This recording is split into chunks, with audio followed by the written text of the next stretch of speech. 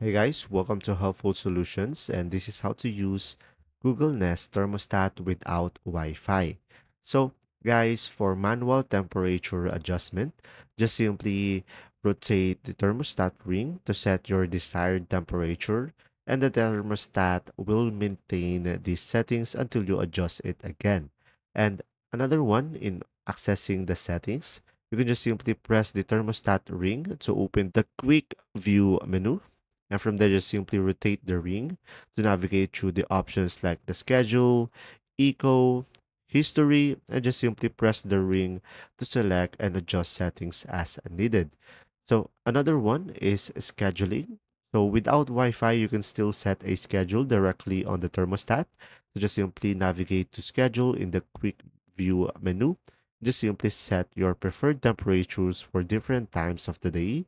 And guys, please note that without Wi-Fi, features like remote control via the Google Home application, energy reports, and software updates will not be available. I hope this video helped you understand more. If you do, leave a like and thanks for watching. See ya!